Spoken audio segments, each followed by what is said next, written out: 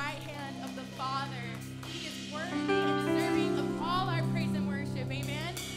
Amen. So as this church, man, what an honor it is that we get to gather. We get to glorify our King. And even more than that, he said, I had to go so that I can send the advocate to you. And we know that in this place, his presence is here. His Holy Spirit lives in us. And I'm just going to pray and ask that he would awaken our hearts this morning, that we would worship him with everything. He is so worthy. So Jesus, we glorify you. We glorify you. What an honor it is to lay down our crowns, to exalt you as higher than any other. Your name is higher than any other. So we ask, Holy Spirit, that you would awaken our hearts this morning. God, thank you that you filled us with life and life abundant. So we ask that we would overflow, God, that everything, every word we say, every breath we breathe, it would be worship that is pleasing to you. We give you glory. And God's church said, amen.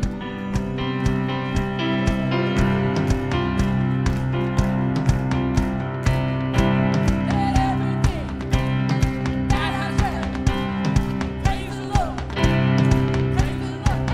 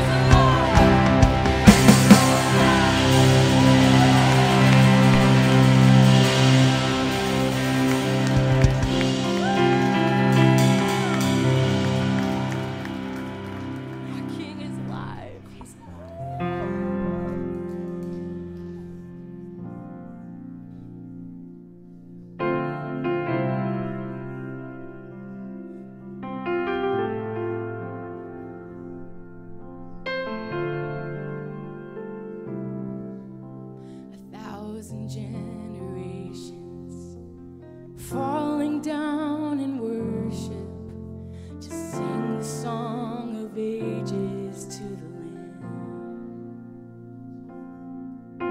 And all who've gone before us and all who will believe will sing the song of ages to the Lamb. Sing your name.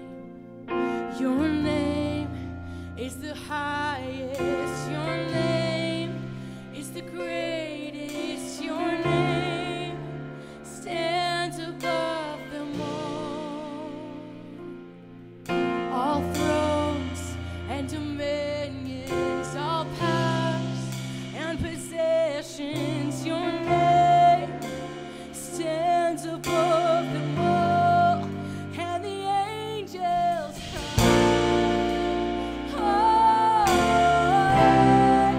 all creation cries, holy, you are lifted high, holy forever.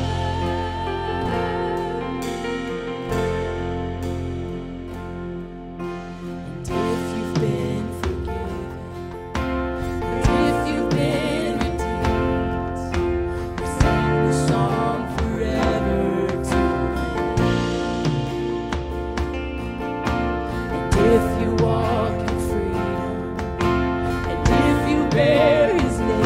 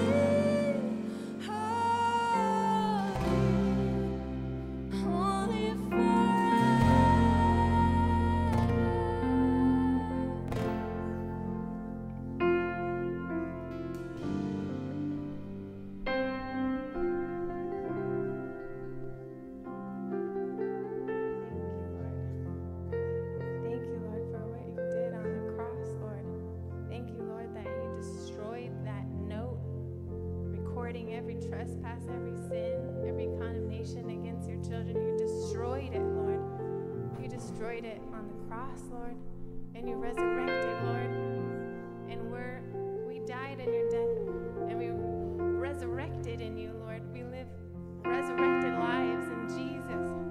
Thank you, Lord. Help us to meditate on what's above, on the things above, and not the things on the world. In Jesus' name, Lord. In Colossians, that's what it says, for you have died and you have a new life hidden with Christ in God.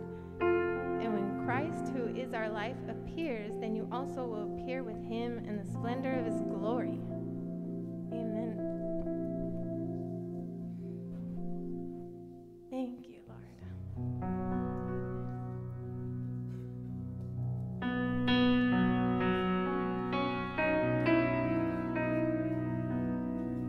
Sing to the King of Kings.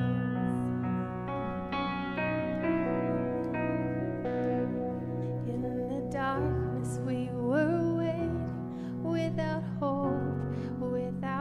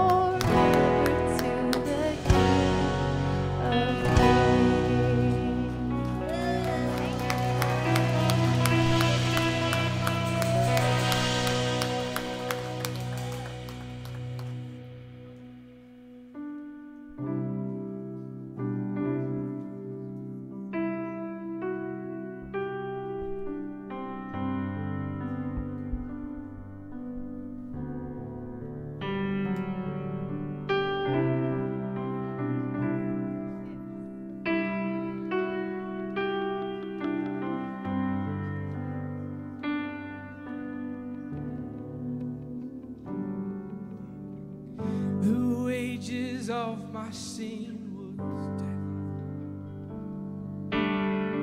You knew I couldn't pay the debt.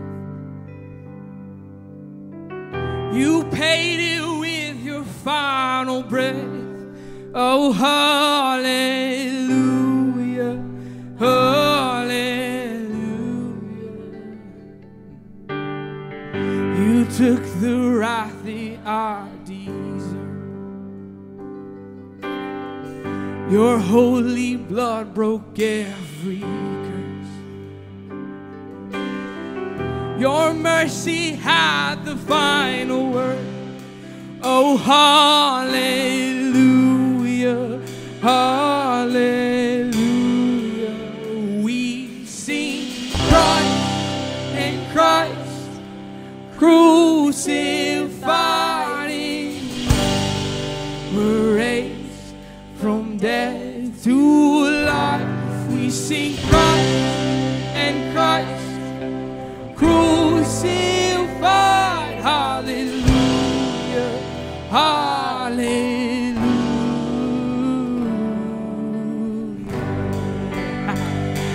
Hey, hallelujah. We sing hallelujah. No sin, no sin is bigger than your love.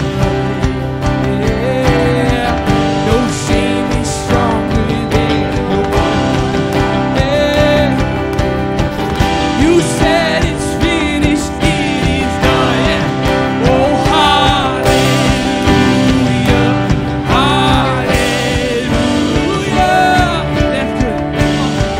Death couldn't keep you up. You rose it down, hell down, yeah. That power's living in us now. Oh, hallelujah, hallelujah. We sing Christ and Christ crucified. We're raised from death to life. Sing Christ and Christ crucified. Hallelujah, hallelujah. We sing Christ and Christ crucified. We're raised from death to life. Sing Christ and Christ crucified.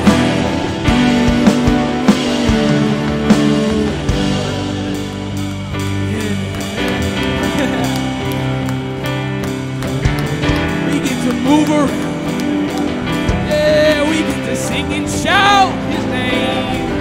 He reigns victorious. He reigns victorious. He reigns victorious. So we get to sing. Here we go. Death couldn't hold you down. Hell couldn't steal your crown. There's resurrection power in your name, in your name. Let all the earth cry out. Lift up a holy sound. Give all the glory now to Jesus' name, Jesus' name. We sing death couldn't hold you down. Hell couldn't steal your crown. There's resurrection power in your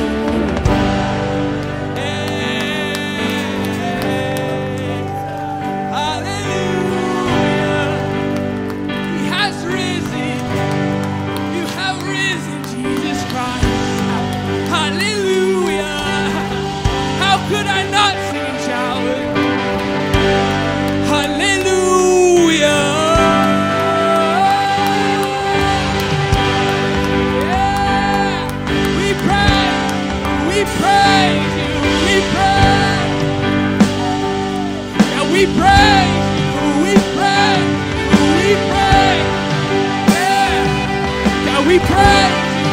We praise you. We praise to you, Jesus Christ. We praise you. We praise you. We praise. Yeah, we praise you. We praise you. We praise. Our heart is full. We praise you. We praise you. Yes, we praise. It's a celebration. Yeah, it's a celebration. Praise you, God. Praise you. Praise you. Praise. Can we give him applause? Just praise this morning. Thank you.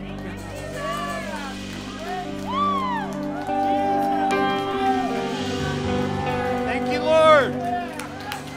You're risen. Thank you, Lord. Thank you, Lord. Now you respond when I say he is risen. You say he is risen twice, and the third time Christ is risen indeed. He is risen. He is risen. He is risen. He is risen. He is risen. Christ is risen indeed. Amen. Thank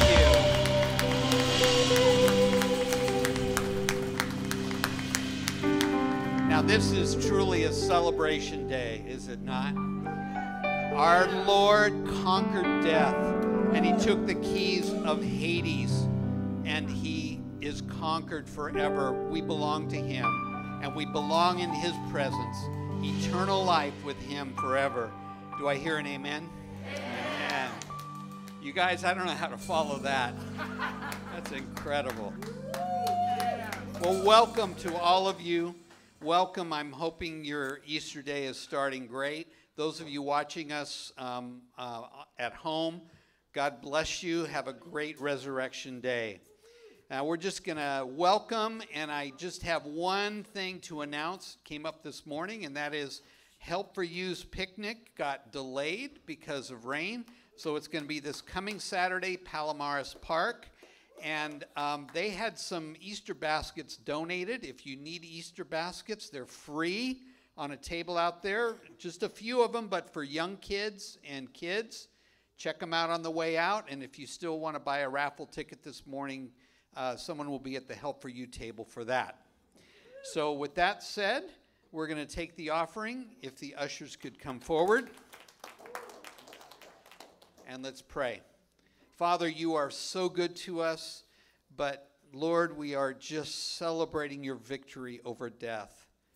It's such a wonderful thing, and it's the core of our message to the world, that Christ is indeed risen, proving that you are God and you reign eternally, and all lives must be reconciled to you by turning to you in faith. And Lord, we turn our hearts to you this morning, and we look to you for everything because you are the victorious Savior.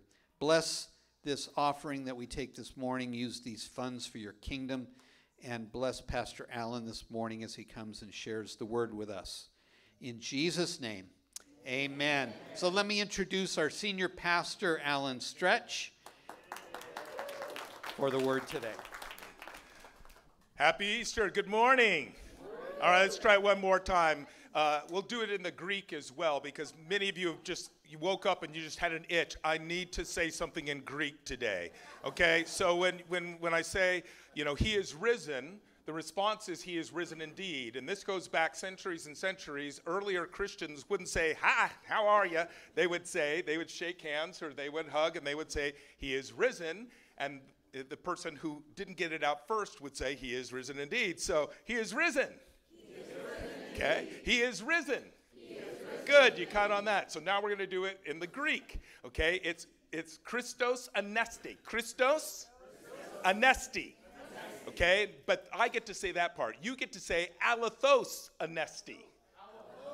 Yep, I know it's a little harder. Alethos anesti. Okay, got that? So I'm going to say the Christos anesti. Christos anesti. Alethos anesti. Christos anesti. Christos anesti. Christ has risen. Amen. Thank you guys for doing that. So, I had two wonderful daughters. One of them you saw up here. The other one is coming to our second service. But my second daughter, Leah, at a certain stage, I called my little skeptic, okay?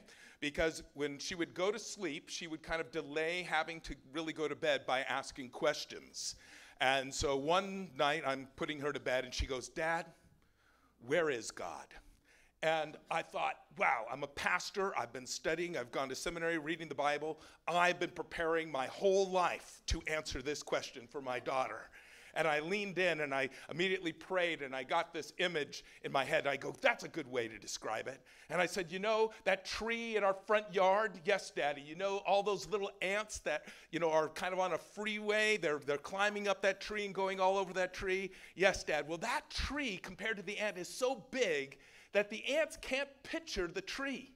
You know, they just see the little bit in front of them. And I said, God is just so much bigger than that tree is to the ants. He's so big, we don't even realize we're in his presence because he's everywhere at all times. And I thought, wow, way to go. I patted myself on the back. Good pastor, good father, you know, really a great answer. And my daughter Leah just looked at me and she said, I don't see him. Well, one of our kids in Kids Place this week, or not this week, a while ago, they responded to a question. A teacher in our kids ministry asked the question, what do you need to do before you come to God and ask for forgiveness? And I don't know exactly, but the teacher was probably looking for an answer like, well, you need to feel sorry or whatever. But the whole class was silent. Have you been in those situations where everybody's just silent? And finally, one little guy, he was really thinking about it hard, and he put up his hand, and the teacher said yes. And he said, before you ask God for forgiveness, you have to sin. And I just thought, that's true. That's a clever kid. And if that is your son, you got to keep an eye on him, all right? But I wanted to set up, you know, by telling you that story, because there is something that you have to do before you really believe, And the claim that Christ is alive, that he's risen from the dead, that the stone was rolled away, that the grave clothes were emptied. And I love the account where it even says he folded up his grave clothes. Mother Mary would be so proud of Jesus, wouldn't she?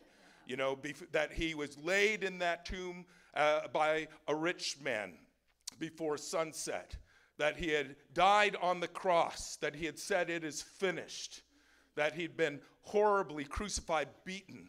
All of those things are something that I believe in from the bottom of my heart to the very top of my heart. Anyone else?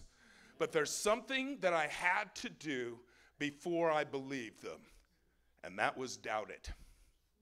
Okay? I remember a time when I wasn't like my daughter Leah.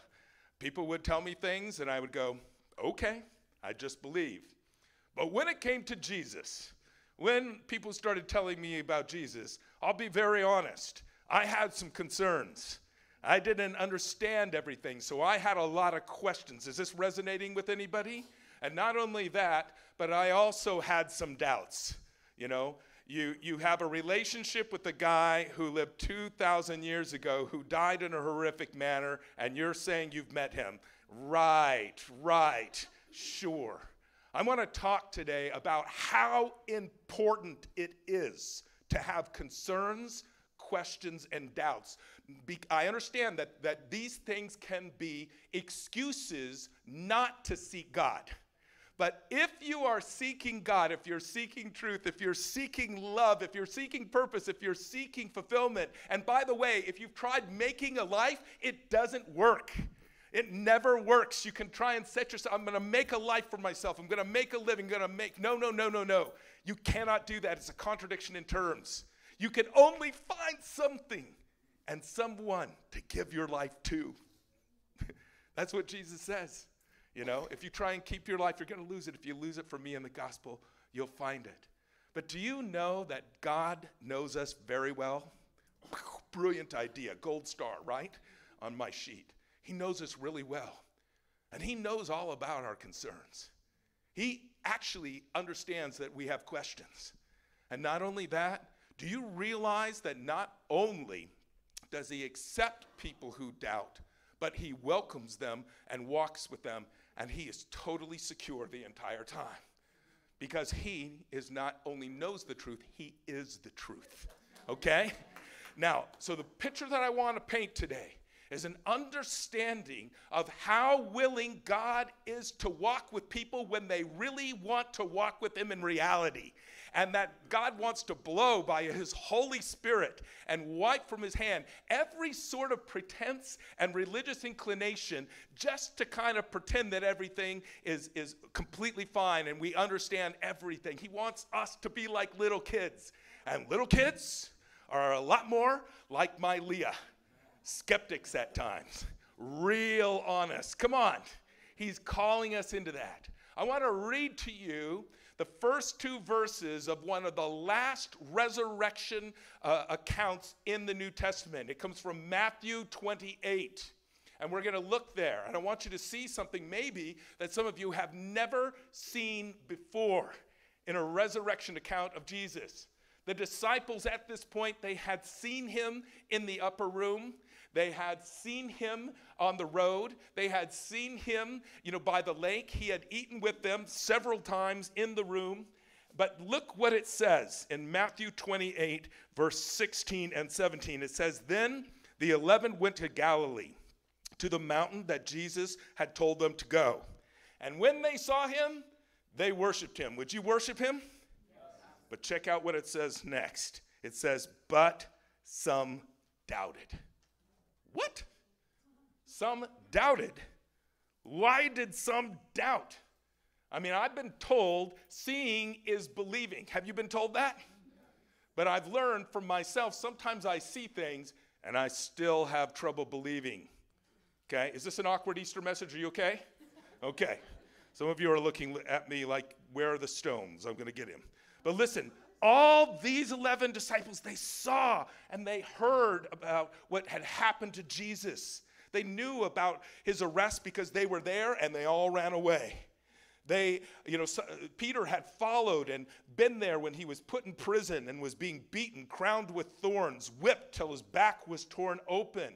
John saw up close, but many of the rest of the disciples saw from far away because they were too afraid to get close to where Jesus was crucified. But they saw him with his wrists and his feet pierced. They saw him pulling himself up by his wrist and pushing up on the nail through his feet just so he could get another breath into his lungs. They saw him when his head slumped and the sky darkened. And they also witnessed when that centurion pushed in the spear in his side and pulled it out. And there was a flow of both water and blood. We know exactly how Jesus died. He died of a broken heart.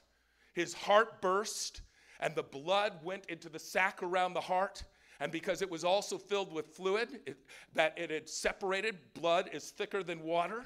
And when the centurion pierced his side, it looked like two streams, one of blood, one of water, coming out from his side. They'd seen all that, and they knew what happens when people die. People stay dead. But the women, they saw him when they went, on Sunday. That was Friday, but on Sunday, the women saw him in the garden tomb. They ran back to the disciples who doubted and didn't believe them. But they got up, a few of them, Peter and John, and ran to the tomb. And John, being the only one of the two who wrote a gospel, and also the younger man, pointed out in his gospel, and I beat Peter because I'm faster than him, okay? Got there first. They encountered the risen Lord. He appeared in the upper room. He appeared on the road. He appeared by the lake. They saw Jesus risen from the dead over and over and over again. So how could anyone, after experiencing all of those things, still doubt? Well, we don't really know what they doubted. They might have still been going, I can't believe my eyes. That's a possibility. They might have doubted what this means. Like, okay, you're back. I've got a lot of things in my heart I don't understand. It may have been that they doubted themselves. How am I worthy to stand here and be with the risen Messiah, the risen Savior? Doubt is indiscriminate. If you notice, doubt is an equal opportunity, worker. It will just go anywhere that it can land. But what I want to say to you is that, listen, when it records that some doubted, that's important for us because it describes the God who is willing to walk with us, including in our doubts. Okay? So one of the reasons my wife married me, and it may be the only reason for all I know, but back in the day when I first met her, I was working for a church. And remember business cards, older people? Okay? Okay? It's now like an ancient relic. But on my business card, after all my little information, I had at the bottom, question your doubts. Because I had a kind of an understanding in prayer with the Lord when I was talking to him that he wanted me to talk to him really clear and clean. And I would talk to him and say, like, I believe you're there, but sometimes I question and I doubt that you hear me. And I felt a stirring that it was important to bring that to God. And the more that I brought my sincerity to God, even when my sincerity, quote unquote, didn't look religiously clean, I encountered him. What do you know? He actually wants to encounter us in truth. And I came up with that little saying, my doubts are not the problem. My doubts can be like, a bridge to go somewhere new with God. My doubts can actually be like Mario's little trampoline where he booms off into a new place. My doubts can spring me to places that if I don't question my doubts, I'll never get to. So yes, they can be excuses, but they can also be a way that God uses to elevate me closer to him. Amen? It's true. So these disciples, they're the ones who wrote the book. And so it's a curious thing that they included this, which is kind of a bad reflection on themselves. They've now seen the risen Lord many, many times. And here he is giving some of his final instructions to his friends, the disciples, the apostles that he loves. And they're worshiping him, but still somehow, somewhere, mind, heart, body, soul, some doubt it. That's just terrible advertising to put that in the Bible. Some doubted. Can you imagine if we did advertisement in the Vineyard like that? We just got a big banner, and put it outside, and we put Vineyard Church, some doubt.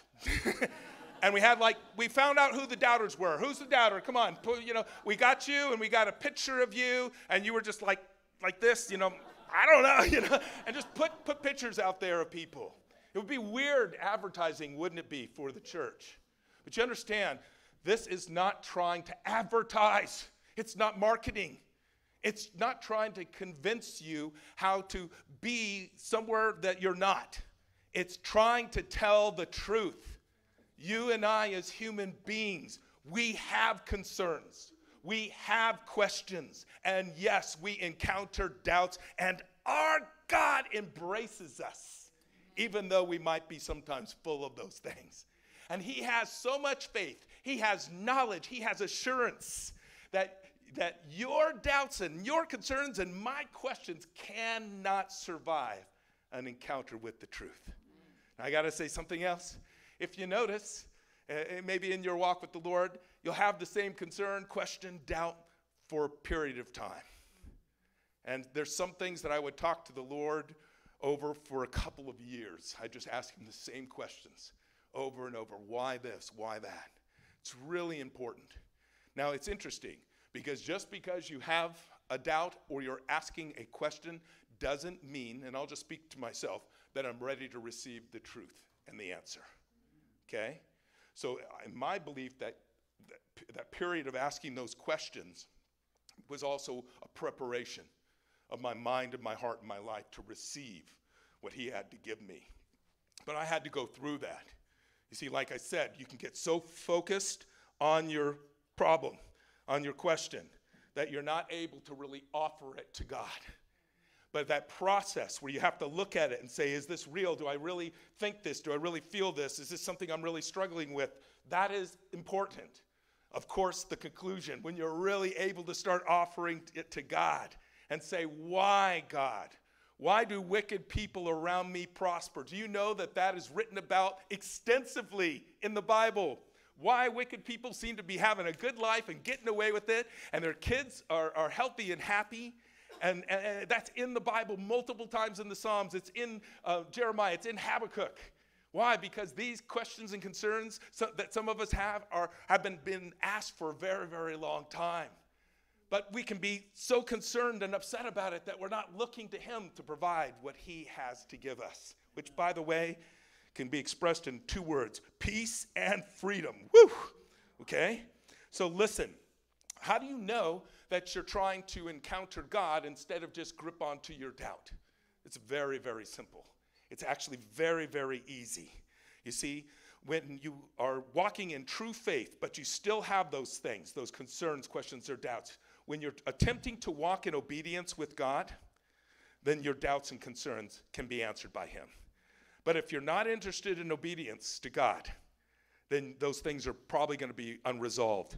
And not only will you not hear the voice of God, it may not be because he's not speaking, but because you might have ears, but you're not listening to him. You know, sorry to say. But God is patient with us all along the way. So I want you to understand this.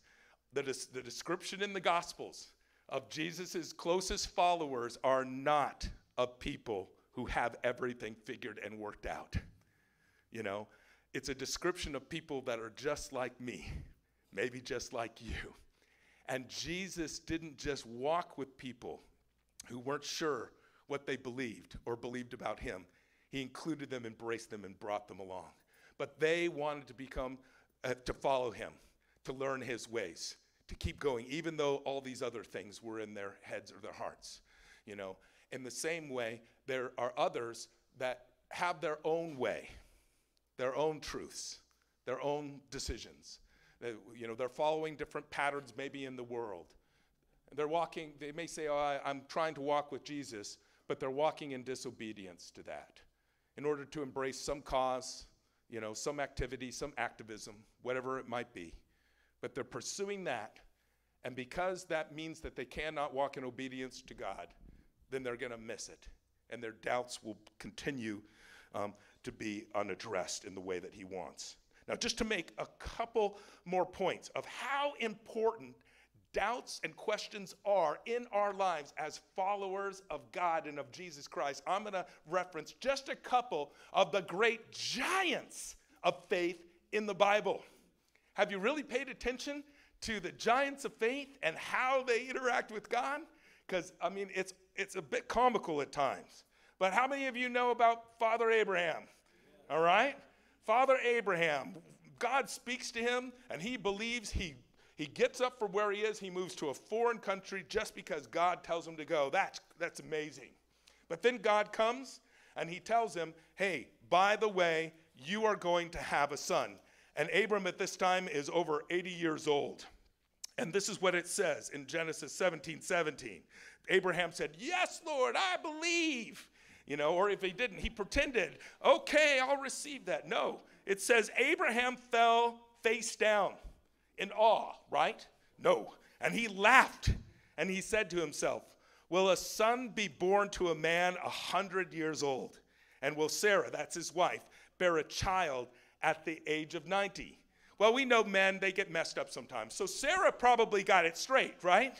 You know, she had more faith.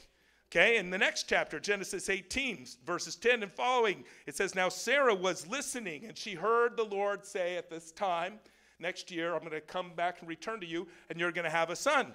And so full of faith, Sarah just responds, praise the Lord. I never doubted. I always believed. No, Sarah was listening at the entrance of the tent, which was behind him. And Abraham and Sarah were already very old. Sarah was past the age of childbearing, just a little bit. So Sarah laughed to herself as she thought, after I am worn out. I love that description. You know, worn out. You know, and my husband, he's old. Will I now have this pleasure? Then the Lord said to Abraham, why did Sarah laugh and say, well, I really have a child now that I am old? Is anything too hard for the Lord? The answer is no. But the problem is we don't always know it or understand it. God's not threatened by us. Whew. Okay? Is anything too hard for the Lord? I will return to you at the appointed time next year, and Sarah will have a son. And Sarah was afraid, so she lied. Who's done that? And said, I didn't laugh. But the Lord, he said, yes, you did laugh. Now, there are jokes that people don't get in the Bible, but this is one of the more plain ones. In keeping with this blessing, but also a very funny circumstance, Abraham and Sarah, who both laughed when they heard what God was going to do, named their child, their son, Isaac, which means laughter. They kept it going. They didn't let it up. Now let's go on to one more. Moses. Anybody heard of Moses? All right.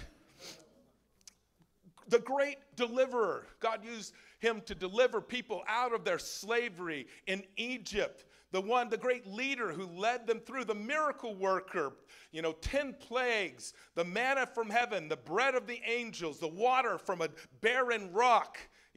God used him for all these things. The great lawgiver who spoke to God on top of Mount Sinai. Surely Moses never questioned or had any doubts. Not so much. Not so much. Moses began his relationship with the Lord by arguing with him. How many of you think arguing with Almighty God is probably not a smart thing to do? But it was where Moses was. And in Genesis 3 and 4, Moses went down that path. He had questions. The first one he said is, why would you choose me? Then he gives the reason why God shouldn't choose him. He goes, I don't even know your name. I don't know who you are. I don't know what kind of God you are or anything. Now that should have disqualified him right off the bat, don't you think? I mean, should we just hire the next pastor who comes here like, oh, you don't know anything about Jesus? Come on in, get up here and grab the mic. This is crazy. We should not do that, but guess what? Nothing is impossible for the Lord. God can, all right? Doesn't know his name. And then finally, Moses gives his final argument. And he says this, I don't want to, I'm shy, and I'm a terrible public speaker. I can't talk to the people of Israel, and I certainly can't stand in front of Pharaoh because I can't get words out of my mouth without stuttering. And the Lord said, don't care. Final thing, I love this, in Exodus 4:13, Moses just pleads with the Lord. I just imagine him getting down on his knees, in front of that burning bush and just saying, pardon your servant, Lord. Please don't send me. How many of you would have probably done the similar thing? You see, I don't have time to detail the concerns, the questions, and doubts that are recorded in the Bible of so many of these giants of faith, the doubts that Gideon had and Samuel had, the questions that are proposed in the Psalms, in the prophets, like in Jeremiah and Habakkuk. Boy, could they raise their concerns to God, those two prophets in particular.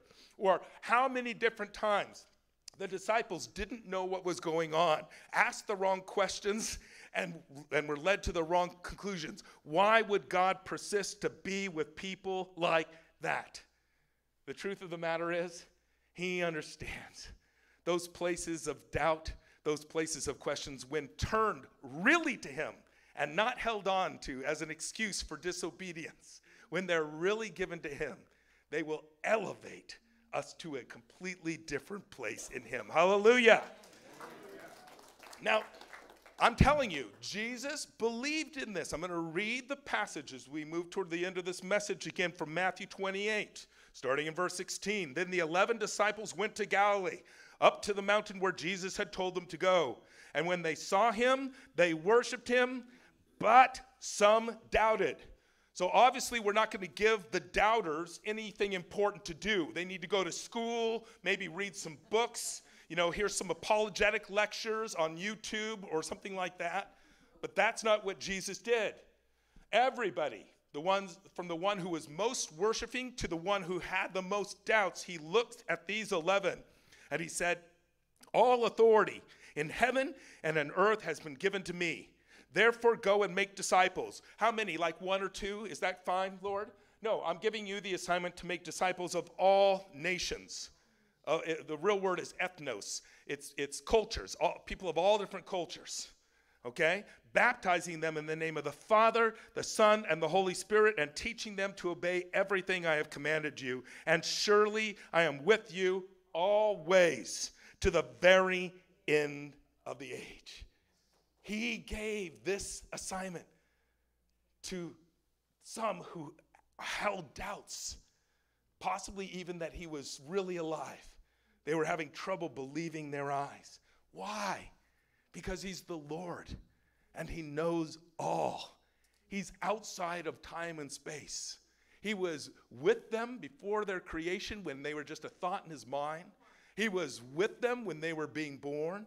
He was with them standing on that mountain, but he's the Lord, the glorified Lord. And so he also was with them as they were faithfully exercising their assignments in obedience and also being elevated out of their doubts. And he was with them when they suffered for his name. And most of them died, with the witness, go ahead and put me to death. My Lord has risen from the dead. What you're going to take from me, you're not going to keep, because I belong to him. All right? And he is with them throughout all eternity. That is the mind of God and the way he works all the time.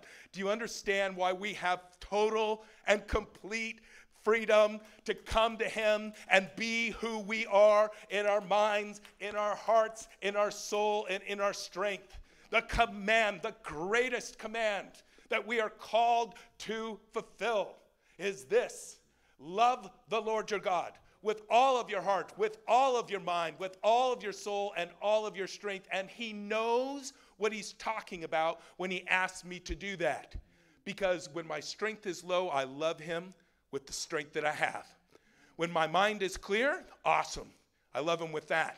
But when it's clouded or confused, I come and I love my God with my mind. When my spirit feels like it's been scrambled up and I got hit somewhere, not in my body, but it still hurts, I come to him and I can love him even with a contrite heart and a broken spirit. He understands and he accepts us and wants us all. And our healing is always in coming to him. And that means coming with what's real. The commandment to love God with all your heart, mind, soul, and strength is reality.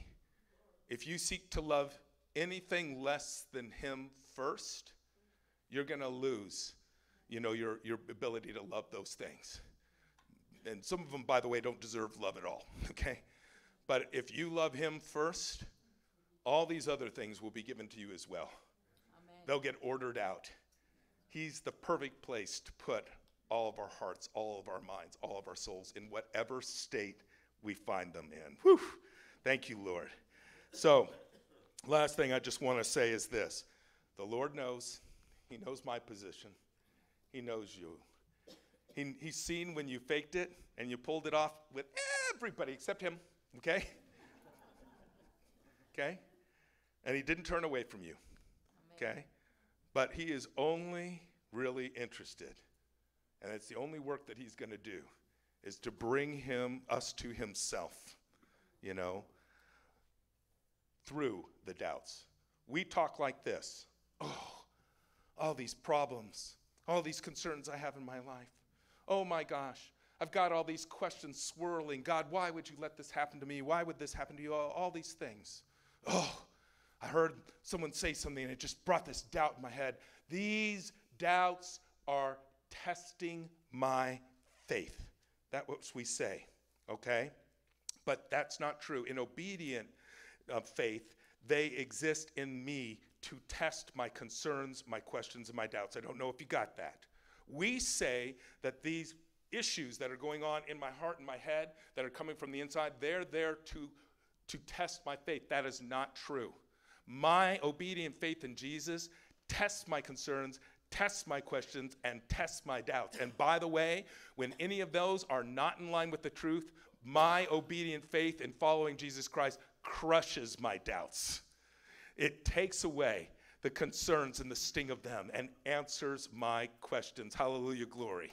Okay, I got a look from several of you like you may not still get this, but I'm telling you the truth. God uses these things in our lives in a way that we don't talk about them. Let me tell you 2 examples as I close. First one was this. You know, I had an encounter with God when I was 17 years old, and I walked away going, either I'm losing my mind or I have encountered the God who loves me more than I've ever experienced love. I don't think there's any other way to experience that kind of love. And by the way, he called me to account. He is not lowering his standards. Like, I got that real clear from my encounter with him. He loves me, and he doesn't want to leave me where I'm at. He wants to take me somewhere else. Okay, clear, all right? But then immediately, I had all kinds of different things that were in my life. But finally, I understood that I had a clear channel. So I remember there was a girl who was a part of a cult in my school. And she came to me as a brand new believer in Jesus. And she said, you know, my dad wants to talk to you. They wanted to recruit me into the cult. Yay, okay? The way you know you're in a cult is when they want real bad to get you in, but you can't leave. And if you do leave, no one will ever talk to you. If someone has trouble and they wander away from Christ, are we going to love them? Yes. No shunning, right? Okay? So just to be clear, you know, I went into that meeting and I was praying like crazy. And when I got there, this guy started, you know, saying this about the Bible. But I was a brand new believer, and my mind was fresh and clean. And I had been reading the Bible, you know, very, very fast. And as a 17-year-old kid, I was able to answer this guy who was in his 50s over something that supposedly he'd been studying his whole life. And I walked away from that going, that was weird, Lord. He just asked me a question about something that I just read this morning. And I said, you know what? I love walking with you, and I love walking with you in truth. It was so great. But then I had another encounter. I had been messing around with the occult. You would call it New Agey or witchcraft nowadays, but it was called the occult when I didn't have a beard or gray. And I had some very weird spiritual things that were happening when I went to sleep, in my dreams. And the interesting thing was, when I brought it to the Lord, it was very clear. These spiritual attacks, these disturbing things that were happening, these things that scared me were not there to test my faith, but to prove that my faith in him was right, good, and true. Does that make sense? I stood up in that attitude, and I said, I will not be drawn to focus on the enemy. And so what I did when something scary or disturbing would happen, I would get up and thank God that he was bigger than any spiritual attack, any devil or demon that was coming against me. I'm going to say it one more time. These things that are happening to us are not tests of our faith. Our obedient faith to Jesus are there to test those concerns and crises. Amen? Would you mind standing up? I'm going to do. Holy Spirit, we love you. I love your work in your people. Okay, Lord, I stirred the pot. You've got to perspect it, Lord. You've got to make it so that it really is nourishing. So first of all, I just want to ask you, are you at the place where you're willing to not just have your issue, but to try and obediently submit it to the Lord? I understand I'm a pastor. People think pastors have less issues. We have more issues. It's just more obvious when we don't submit them to the Lord. And it comes out in scandal usually, okay? But I've got to ask you, are you ready? Are you ready to start putting those things in front of the Lord? And if that's you, then I'm just going to ask that you pray with me. And just say this, either quietly or even inside. Say, God, I am ready to come and encounter you in your truth. I will walk like your disciples, like your closest friends, and the giants of faith. I will speak to you directly of the concerns of my mind and my heart. I will no longer hold on to these things to keep me from being with you. Now listen, a lot of times we tell people, try and put things down. But in this case, nope. I'm asking you to lift it up. So if you have something really clear, maybe it's a hurt that's happened to you in the past. Maybe it's, your own bad behavior, sinful behavior. Why did I do that? Maybe it's you're an intellectual, or you think you are, like I think I am, okay? But maybe you have something that's just not resolved. I'm telling you, you're totally normal. But would you lift that up to the Lord? God, this is my question. This is my concern. This is my doubt. Why did some doubt? Why did some doubt? Because they were dealing in real relationship with God. Final thing, if you have had kind of a weird religious culty spirit where you're just going to, pretend that everything is resolved in your life, and you want to leave that in order to clearly and cleanly walk with God while he puts it all together for us, if you want to leave that religious spirit and stop pretending, just tell him, Lord, I'm ready to be real with you in ways that I haven't before. In Jesus' name.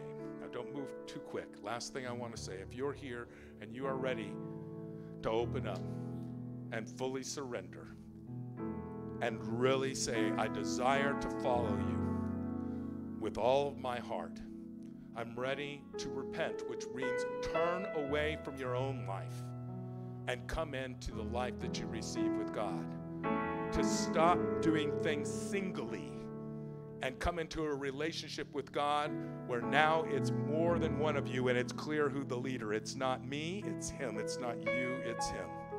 You're ready to give the life that you have made up and give your life to him who made it. And if that's you, in just a minute, I'm going to just ask that you respond. But if we can have all heads bowed, all eyes closed. If you're here and you want to do that, would you just lift your hand and say, I want to surrender my life. I want to give it to the Lord. God bless you. Anyone else? God bless you. God bless you. Okay. God bless you. He loves you.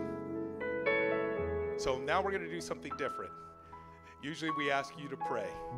And I'm going to say, just pray your honest, sincere prayer to the Lord. But can we pray for those who raise their hands and say they want to fully surrender? Will you do it with me? Okay? God's such a great listener, he can listen to more than one person at a time. Can you imagine if we gave everybody a microphone and everybody tried to preach an Easter message? It would be chaos. But to God, he can sort it all out. Would you pray with me and just pray for those who are surrendering? Let's just pray our best prayer. Father, we thank you, God, for hearts and minds opened and surrendered to you. We bless you. Come on, I feel like I'm the only one. Let's do your own words. Lord, I pray and I thank you, God, for everything that you have made in them. Now recreate them in Christ, God. Thank you that as they trust you and confess their sins, they're wiped completely clean because you've already paid the full debt, Lord. Give them an understanding that they can freely and boldly talk to you at all times because you are so able to be there for us in absolutely everything. And fill them with the power of your Holy Spirit, God, that there would be things that had chained them up for years, thick steel chains that will now be completely broken off and they will walk in freedom. And most of all, Lord, we thank you, God, that you are going to lighten the load. Whew, who wants a light load?